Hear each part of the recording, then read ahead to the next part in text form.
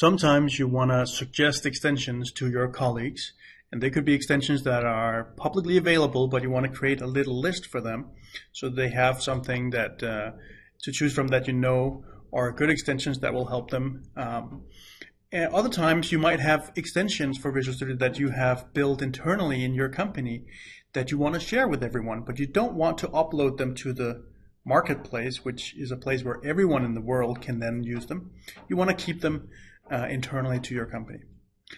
So let's take a look at how private galleries can solve both of those problems relatively easily. And what we really want to do is we want to get in here into the extension manager dialog.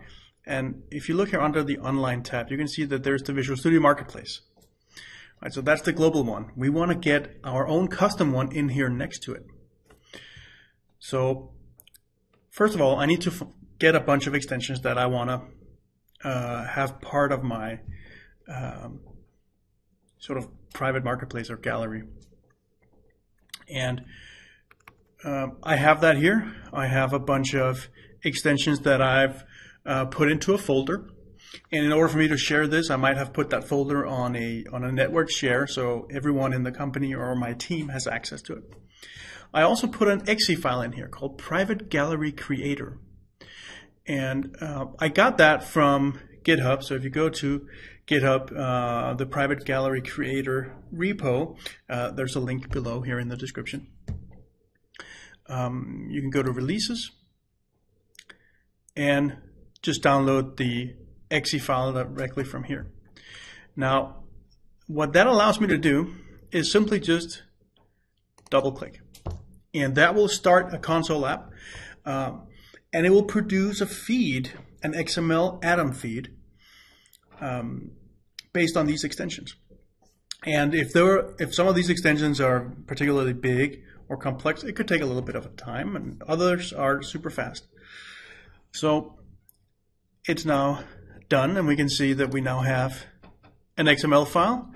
We also have a hidden folder here with icons in it, so it extracted the icons out. So this feed is consumable by Visual Studio. Let's take a look at how we do that. So I go to Extensions up here, and here at the bottom of the dialog, I'm just going to click Change Your Settings for Extensions.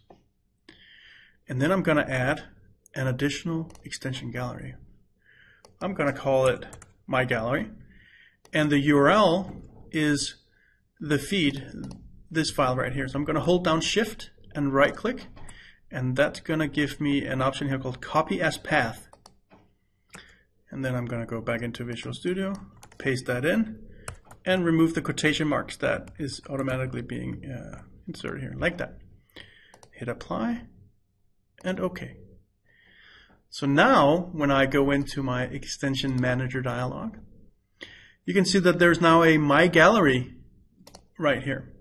And that lists all the extensions that I have in that feed that I have on my network share where everyone can access them. If these extensions that I have in my custom feed also exist on the marketplace, then auto update will happen automatically regardless of which of the feeds, the Visual Studio Marketplace feed or the My Gallery feed. Whichever one has the newest version, Visual Studio will update the extension from there.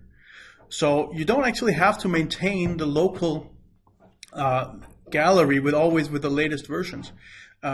If they're also on the marketplace, then the users will automatically get the updates. So that's how you do that. And there's a lot more. If you go into that GitHub repo, you can read a lot more about how this works. What are the different options you can call the exe with to have it automatically create a new feed whenever a new v6 file is updated on disk, and all these different parameters you can use to customize and ultimately get the exact behavior that you want for your custom feed. I hope that was helpful. Thanks for watching.